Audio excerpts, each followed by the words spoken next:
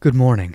So here's the central idea behind this video. Who's in your top 10 list of best rappers or MCs?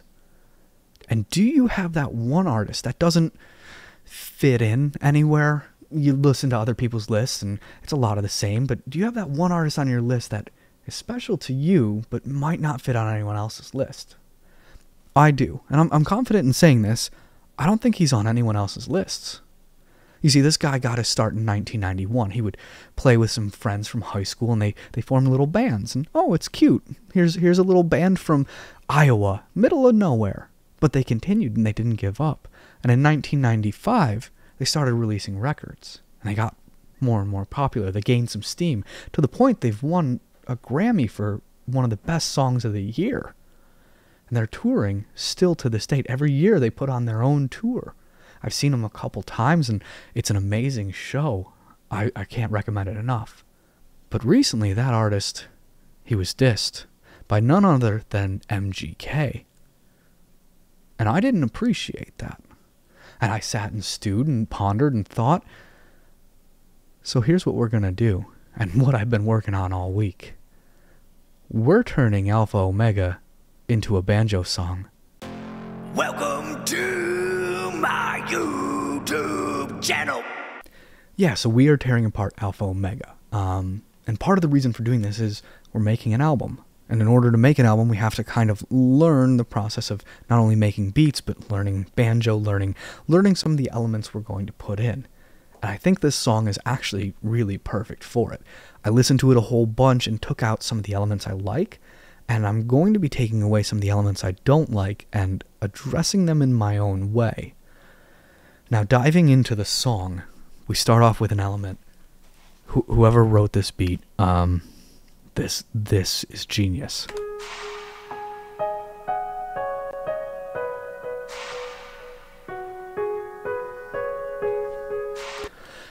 It's so simple, and simplicity is key. This is a core element. That underlying piano is a core element to this song. You hear it throughout the entire thing, and it's kind of this, it's a thread. It's your through line through the entire song. I want to have that element in what I'm doing. Now, the other two elements I really want to pull out are his flows in this song. So if we fast forward a little bit, you'll hear My city fatal. Make it up out of it. How can they hate you? CLEVLAND's the greatest. You'll hear his rhythmic pattern. What he's speaking is in a triplet. So he goes 1 triple, 2 triple, 3 triple, 4 triple, 1 triple, 2 triple, 3 triple, 4 triple. I want to take that and put it as the music underneath. We're going to do banjo, so we're going to do a rolling style of triplets. 1 triple, 2 triple, 3 triple, 4 triple, and then have that piano sitting on top. We're going to replicate what we're hearing with the voice with the instruments. Now, later on in the song, What's your religion? I want to know what got you seeing in a couple of seconds. I want to see the criticism about my lips. it sounds faster. So what happened? He's going to 16th notes. So we've gone from that 1 triple, 2 triple, 3 triple, 4 triple, 1 E and a 2 E and a 3 E and a 4 E and a. The snaps don't speed up, but how you count it changes. So those are the two elements I'm going to play around with and have played around with. And that's going to be what makes the music. We're going to do a beat switch, but keep the tempo the same within the song. We're going to do a triplet section where it's a rolling banjo, and then we're going to go to a 16th section still with a rolling banjo. And it works. I really can't wait to share with us. Let's actually hop into the computer and kind of take a look at what we've got going on. This is the current version of this project. Where do we start? We start with the piano bit. This is my iteration of that piano bit. Now, I didn't want to copy note for note. I think that would be too close to the nail of what we have going on. But what I did do was kind of craft my own in the same style.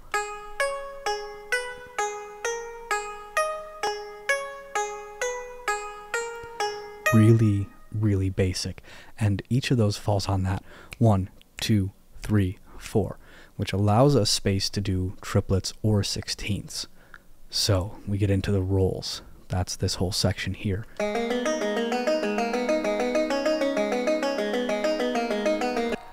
I nailed that.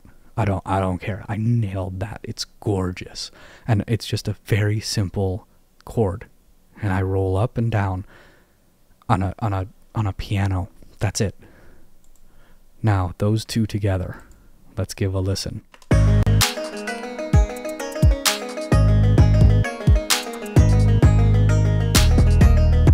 Yeah. Doesn't sound like alpha and omega, but the soul of it's there. Later on, around this section here, we switch up the piano bit, and we go to this.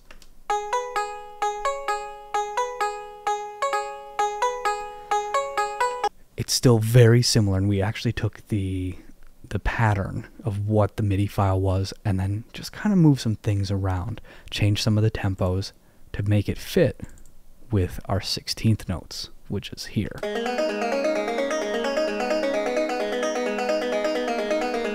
tried to bring a little bit more energy by not having everything on the 1, 2, 3, 4 together, sounding like this.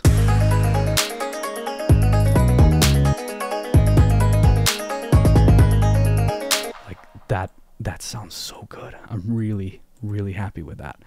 If we come and this is the cool part. This is where the beat switches.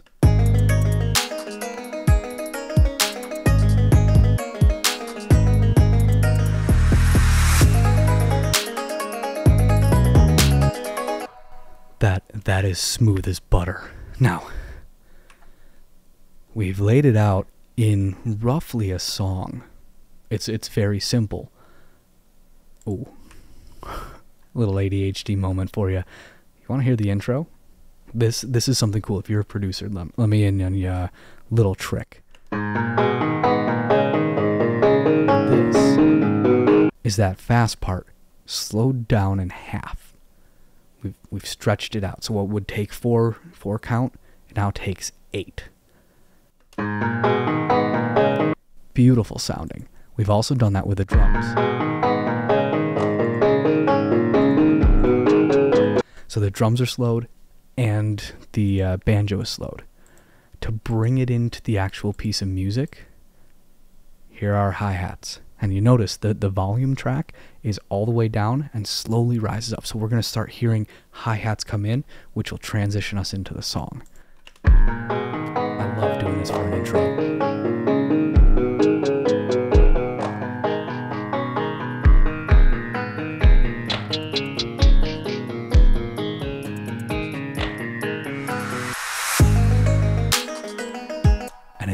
It hits like a mule. So if you're looking to make an intro, slow down your melody by half. Slow it in half, and then take your hi-hats normal and just ramp them up in volume.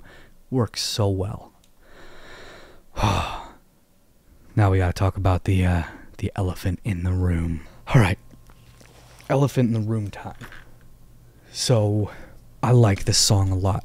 I like MGK's song a lot. But lyrically, it leaves something for me to be desired, and I've been trying to figure out how to say this. I think there's a way to say that I am striving to be the best without sounding egotistical. And there's a big bit of ego in this that I personally don't like. I don't like to digest that kind of information. When you tell me that you are the alpha and you are the omega, that's reserved for God. As a Bible-believing Christian, like, no, that's God. As humans, we try to elevate ourselves. We try to be as imitators of Christ. We try to be as close to God as possible, but we also have a sin nature that drags us down. We're sinful creatures, and we're doomed to a life of sin. Had it not been for Christ dying on the cross and forgiving us of that nature, we'd be doomed to hell. And it's very egotistical to use that language and say, I am now the Alpha, I am the Omega. And to erase the presence of God. Now, I get what he's doing lyrically, but maybe it was late at night and I was hearing it a little different. I didn't like it.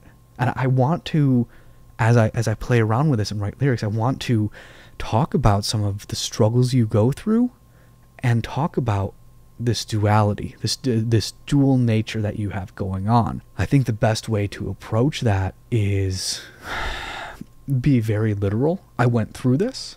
This is something that tore me down. This is something that left some scars on my life, but also get into some of that metaphorical sense. MGK did great with that. He talks about where he comes from and what makes him good, and then he, in a metaphorical sense, says, I am the Alpha, I am the Omega. So I think we go metaphorical on the hook, and we talk about, in a sense of irony, how we are both things. We are both the person trying to create the best version of ourselves, as well as the destroyer of who we are. We're the boat that can save, and we are also the water that can drown. We are, I don't know, we're the target, and we are the arrow. I think you can dive into a metaphorical sense and then go, yeah, I'm both those things, and this is where I came from. I think that's going to hit a lot harder from a lyrical standpoint, and that's where I'm going to approach this. I really like this beat, and I've got it out to 3-4 minutes. I have a rough shape in my head of where I want to go, and if it's far enough away, it should be on the album. If it's not far enough away, like, make a music video for it, throw it on this thingy, and yeah, then it's out in the world. So I think that's what we're going to work on. We're going to work on some lyrics with this, but we also have in the back burner working on an album. So I need to make like 10 more songs to make a full album. I don't want to do an EP or LP. I don't want to do the small version of an album where it's like 5 songs. I don't want to do that. I want to do it prim and proper. We're doing everything in house, so let's take it to the extreme. Gas pedal on the floor. Let's go to 90. I think that's the only way to do it. Am I wrong? I don't know. We'll find out. Bye.